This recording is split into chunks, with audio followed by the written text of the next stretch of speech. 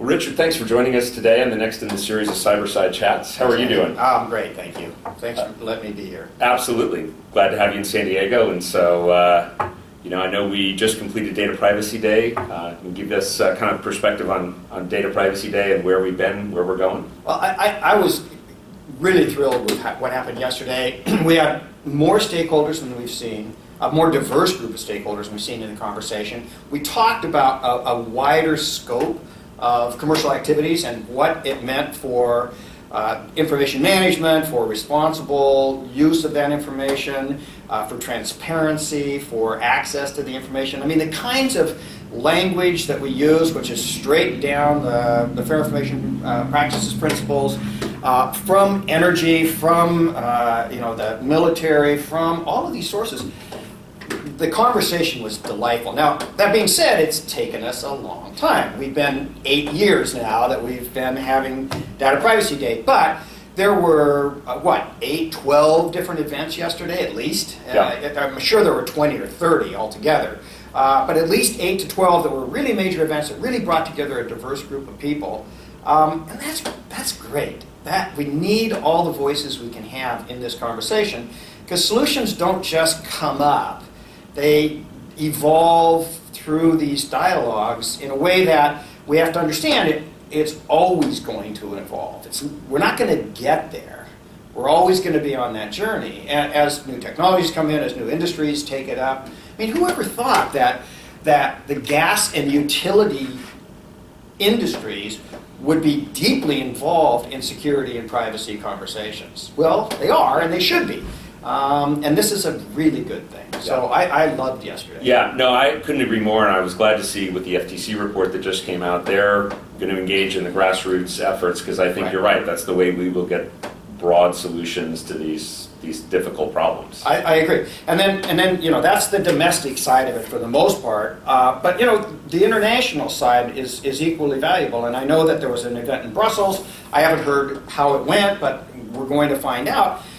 We need to keep working toward making this a both transatlantic, trans-Pacific, and trans-Caribbean kind of conversation, and just draw more in. It'll evolve. We'll get there. I'm real happy with where we are right now, and I really look forward to getting more people into this conversation. And frankly, Data Privacy Day, it's great. Once a year, it's great. It's necessary, not sufficient. We've got to do this much more frequently, too. We do, and I think we'll be doing a lot, I'm sure, in October and between now and then when we have Cybersecurity Awareness Month.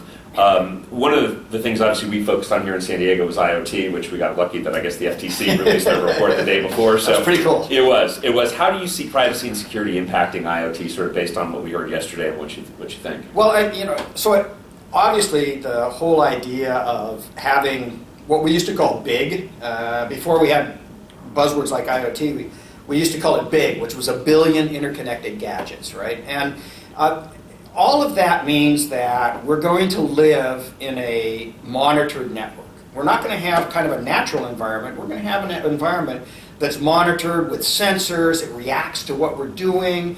It responds in certain ways. It analyzes all of that. So it's not that IoT affects privacy and security or the opposite. It is what it is. We are going to live in a world that we have always characterized, from Orwell to Panopticon and all this. We've always thought of surveillance as being a negative thing. Well, it's not necessarily only negative. There's a lot of benefits to it. Now, how do you optimize the benefits, minimize the risks? That's what the conversation's about. Yep. But I think that was the conversation we had when Brandeis and Warren wrote their law review on photography, portable photography. That was the same conversation they were having in 1894. Yep. So no, that's right, and I think that it shows how I think there's issues other than the law that have to deal with this, because we've been chasing technology since then, and the law still hasn't caught up, and so we've got to figure out a way to make this work as technology evolves at an even faster pace than that. Right. I love the phrase I heard yesterday, at the speed of legislation, we'll never get there, right? So these events, these dialogues, these conversations we're having are the solution path. Now, what will happen is we'll codify those discussions at some point. Well, that's fine, but those are just markers in the sand that mark where we've been. The conversation talks about where we're going. Yep. And legislation will never do that. Couldn't agree more. How do you see private industry sort of building trust as we move to this more monitored environment, so that consumers actually will use it and trust it? You know, the question, right? Yep. So I think that, well, I believe firmly that we already have those models in place. And the models came from, first of all, product safety. It was all about what ingredients I'm using, what processes I'm using to put together. When I purchased toothpaste, I had to know that I'm putting this in my mouth, and I need to know that this is a trusted product. And you know, the trust was all about the ingredients and the kind of processes that lay behind that, and the regulatory standards to know there was some monitoring, that kind of thing. So we already have that. Others came, you know, with safety. Cars, you know, it had their safety features of a car meant it was a more trustworthy vehicle to put my family in, to put myself in. I think the same trust has always been the engine of economies. Whether it's money, whether it's products, whether it's services, trust is everything.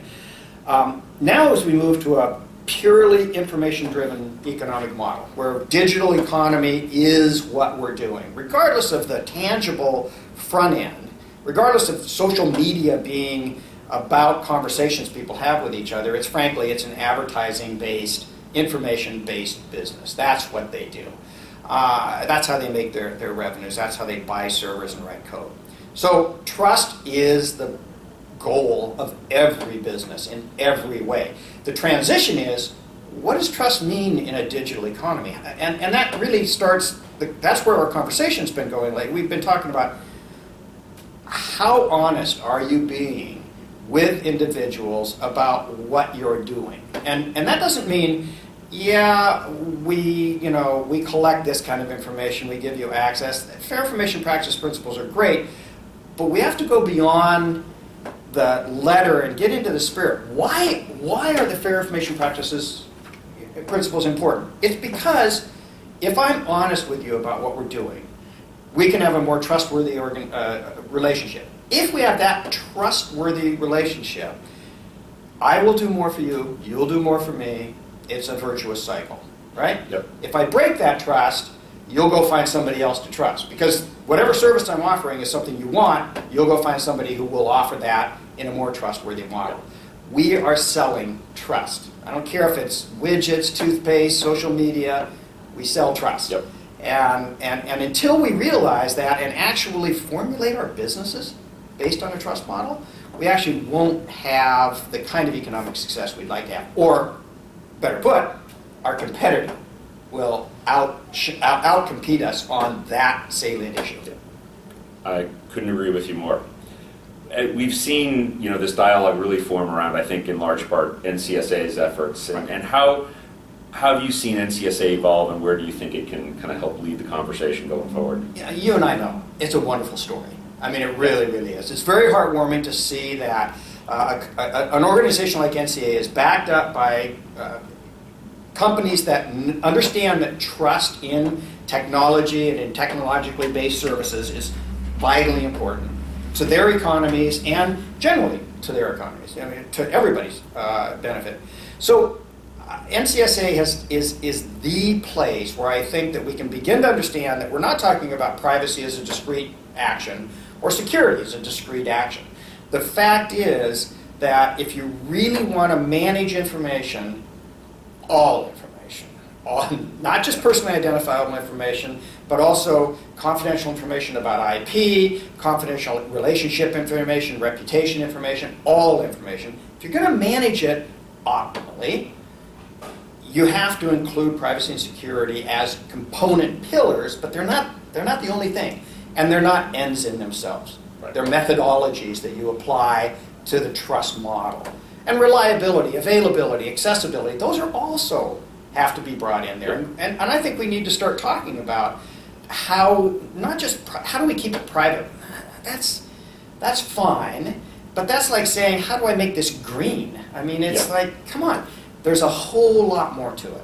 No, I agree, and I think privacy is such, in some ways, a misnomer. I mean, I always look at genetic information. I mean, when we drink out of a glass, we leave it. It is not private, but yet it is sensitive, and therefore we have a lot of rules around when it can and cannot be used. And I think as we move, it sounds like where we're headed is really building trust through better information governance as a holistic concept. Absolutely, and NCSA is in a great position to be a thought leader and to bring together people. Now, what I really like about it too is they're taking their job very seriously in being a convener of stakeholders for this dialogue that I've been referring to, and I think that that's a great role for them. And the fact that they're kind of multivariant and it's a big tent and they have the skills to bring together people, and they are maintaining a trust relationship with those stakeholders. All of that, it just is such good news for where we want to go, where you and I know we have to go to be successful. That's right.